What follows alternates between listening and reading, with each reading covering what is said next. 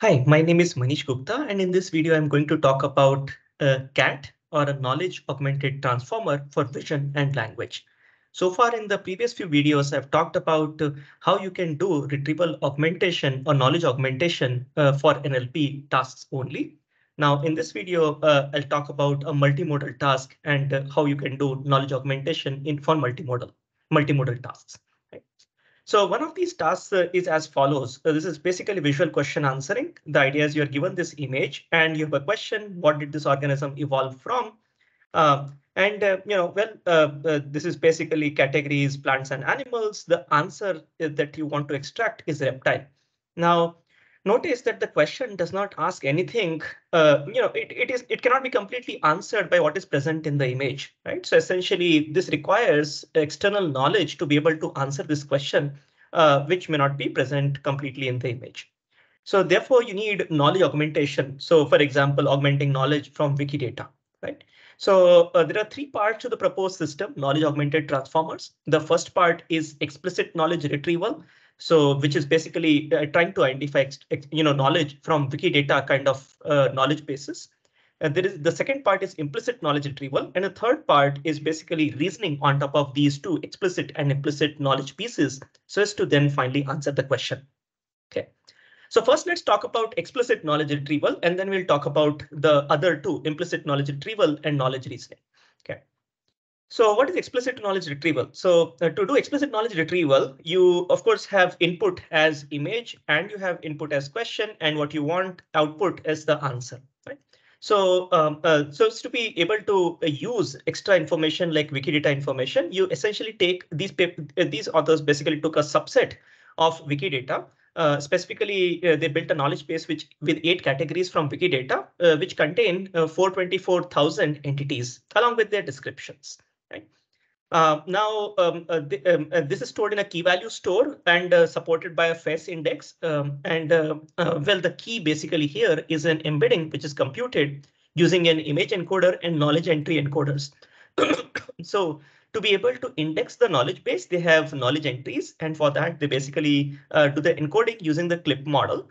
As you see here, so essentially use the clip model, you take the knowledge entries from Wikidata and you encode them so as to essentially put them into the FACE index. Now, when an image comes in, when a query image comes in, you essentially use the same clip encoder so as to encode the image as well. The nice part about clip is that it is a contrastive loss-based image encoder, and also it encodes both the image and text in the same space, right? So you encode the image also in the same space. In fact, you take the image, you divide into multiple patches, and for each patch, you actually encode into the same space and compute the similarity between the image patch and the entities from the knowledge base, which are already there in the FACE index. Now, for each of those, so there are n different patches in the image, and for each of those patches, you basically extract k different similar entities from the FACE index, leading to overall, n into k different entities which are extracted overall. From these, based on the similarity score, you actually take top M. So in some ways, using this entire process, you basically get M important explicit knowledge pieces, right? So this is also shown in the overall architecture diagram for their method. Here is Wikidata coming in, and here is the query image. You take the Wikidata part and you also take the query image, do contrastive learning based module, which is essentially the clip module here, right? And you do explicit knowledge discovery from entities along with their descriptions, which is supported by a FACE index. Okay. So this is the part of this architecture that we have discussed so far, right? But notice that this part is to do nothing with the question. So where is the question being considered while computing explicit knowledge? Well, that is basically what is going to be considered when computing implicit knowledge. Okay. So what does the implicit knowledge retrieval do? So let's basically broadly look at it from this architecture here, and then we'll talk in detail on the next slide. So you take the image and you take the question. So you essentially take the image first to object detection from the image, and object detection, of course, gives you object related tags, and it also tells you various regions and its features.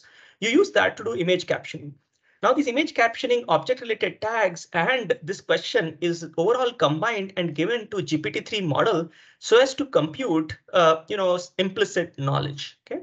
So what do? You basically tell the GPT-3 model, hey, GPT-3 model, you're a text-based model. You take the question, of course, and you come up with the answer. But no, don't just take the question and come up with the answer, but you also take semantics from the image. The way you discover semantics from the image is basically by doing image captioning and also image object detection. And you give those object names along with the image captions, along with the question, all as knowledge to basically GPT-3 and ask GPT-3 to come up with candidate answers. Now, these candidate answers are implicit knowledge.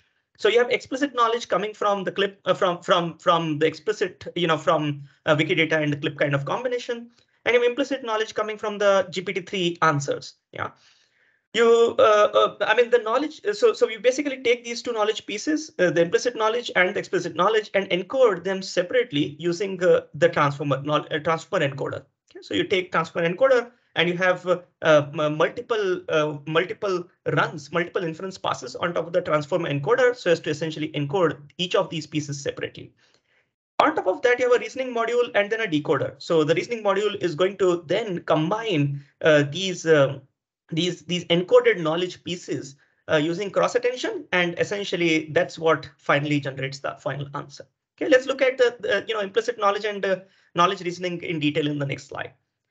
So remember, I told that implicit knowledge retrieval basically is supported by GPT-3. So the first thing that you to take your image and essentially come up with a textual description of the image. This could be caption, this could be this could be object tags and so on, right?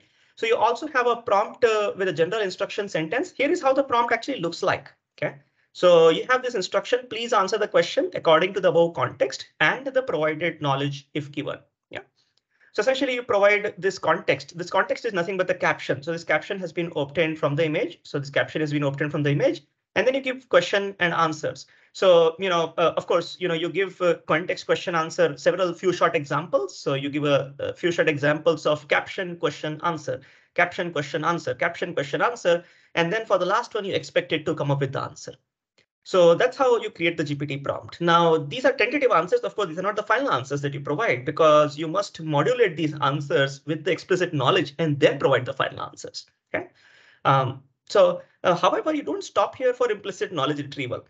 With this answer, you essentially go back to GPT-3 and create another prompt to query GPT-3 and ask it for supporting evidence. So now you say that, hey, well, here is the image caption, here is the question, here is the answer you provided. Why did you provide this answer? Can you give me supporting evidence for it? Give me reasoning. Why did you basically come up with this answer? Okay, so that's that. So for example, and this is the prompt which is used. So you basically, what is the shape? You say circle, is a question, there's an answer, but this is because of what, right? This is because of what? So this is the reasoning that or this is the evidence that GPT-3 provides. Okay. This evidence, along with the tentative answers which are generated from GPT-3, is what is implicit knowledge. So this is basically the implicit knowledge that you see here. Okay. So that's that. Now, the encoder part of the transformer encoder part of the language model here essentially concatenates the question with each knowledge along with sentinel tokens. So, for example, if you're dealing with explicit knowledge, you have the question, entity, and description. And if you're dealing with implicit knowledge, you have the question, you have the candidate, answer, and the evidence. Right? So all of them are individually encoded using the transformer encoder. So they are all separately encoded using the transformer encoder. Now the output of these things, for every token, you will basically get an output. You basically take the output from the encoder and use it to provide cross attention to the decoder side. So the way you do this is you take the encoder's global representation X. Now this global representation X actually comprises of, is a concatenation of representations for explicit pieces and implicit pieces of knowledge. Okay, and you give it to cross attention module in the decoder. Now, so basically X is coming from the encoder side, and of course there is also some output coming in the decoder from the previous self-attention layer. Let's call that output is H, right? So remember or recall, in a typical standard transformer decoder, you essentially do this, right? You do QK transpose and normalize it, and then do a softmax and then multiply by V so as to get the output of attention. Well, in cross attention, the way it works is that when you're computing the query, you compute it from H, WQH. But when you're computing the keys and the values, well, you compute them using X. So remember, what is H? H is the output of the self-attention decoder layer itself, while what is X? X is basically coming from the explicit and implicit knowledge. It's coming from the encoder side. Okay, so that's it. That's basically how this entire architecture works for CAT. So you essentially have three parts: explicit knowledge retrieval, which make use of the image and find pieces of evidence from Wikidata to augment. Right? Implicit knowledge retrieval, which basically processes the image to get the text, but then it also tries to ask GPT what could be a good answer. Right? And then the third step is, of course, knowledge reasoning and decoding in that sense. Okay, so how does CAT perform? So they measured their accuracy on a data set called as OKVQA. OKVQA stands for Outside Knowledge Visual Question Answering. So it is one of those awesome data sets where external knowledge is required to be able to answer the question. Okay. And what they compared with several baselines. So baselines which do not take any external knowledge, baselines which take external knowledge, and then GPT-3 based baselines. And what you observe is that, well, their method, the accuracy of their method is clearly much better compared to all the baselines. In fact, their best method achieves the state of the art on this data set with 6% absolute increase on the nearest baseline. In their experiments, they basically retrieved 40 different entities. 40 different retrieve entities when computing their explicit knowledge piece. Okay.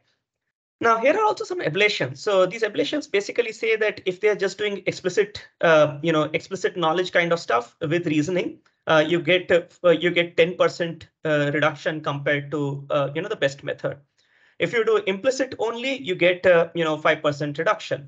Implicit knowledge is important, but so is explicit knowledge as well, because combination of the two gives you the best results. Okay.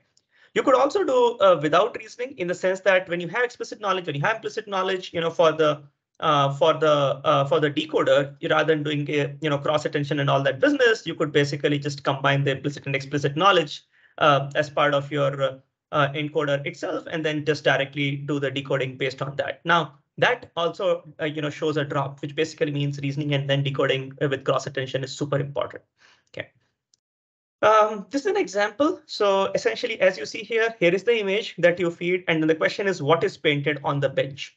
Now, of course, if you basically just use an image-based kind of a model, what you observe is that so different models. The explicit knowledge-based model comes up with an answer strand. Implicit knowledge-based model comes up with an answer red. But the explicit knowledge is used here is the explicit knowledge. It's about these four entities: tactile paving, Coca-Cola, bench, street furniture. The most important four entities here, right? And implicit knowledge that is used, well, it basically says the bench is painted red, so therefore red kind of stuff. That's the implicit knowledge that is used, right? Now, if you look at the best model, it actually can predict Coca-Cola nicely. So essentially, that's how it can actually, it can actually make use of these various knowledge pieces and can do the prediction appropriately. Without knowledge reasoning module, it just predicts red, although it can actually still take both implicit and explicit knowledge. But if you don't do the proper reasoning, cross attention business, then you miss out and you basically just predict red, which is not a good answer. A good answer is really Coca-Cola, because that's what is painted on the bench. Okay. So in summary, CAT is a knowledge augmented transformer for vision and language. It's a multimodal setting, right? It is supported. The architecture consists of three main parts: explicit knowledge retrieval, implicit knowledge retrieval, and knowledge reasoning to jointly reason over both the implicit and explicit knowledge pieces, right? And finally, the authors showed really good results on a particular data set, which is very suitable for this setting of augmenting knowledge by retrieving from externally. Okay.